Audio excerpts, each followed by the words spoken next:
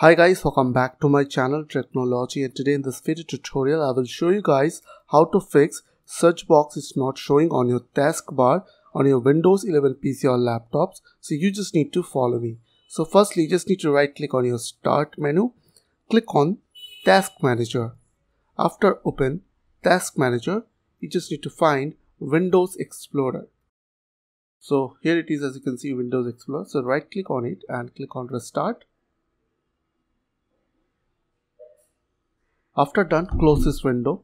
If still your problem is there, then just right click on your taskbar and click on taskbar settings. After open taskbar settings, beside of search box, you will get option called search box. As you can see, here it is, as you can see. So if you select this option, it will show search box on your taskbar. So I hope this quick tutorial will really help for you, and please don't forget to click on the subscribe button, like button and share button. And if you have any queries or questions, then comments down below. I will see you guys on the next video. Till then, bye bye, take care.